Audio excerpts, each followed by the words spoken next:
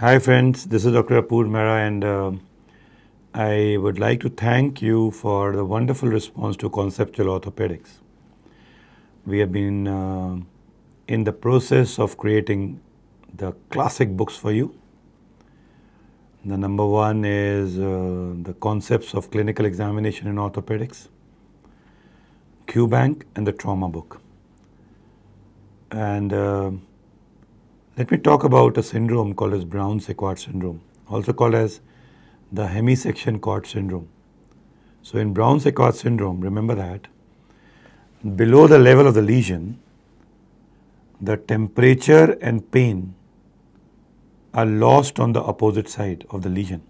Remembered by the mnemonic TOP, T-O-P, temperature and pain on the opposite side. T and P and O is opposite. And the position and the vibration loss is on the same side. In this syndrome, you will have motor spastic paresis below the lesion, and it will also have the bowel bladder involvement.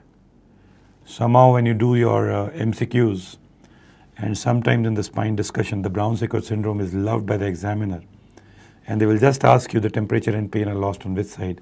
Remember, it's opposite side. Thank you very much.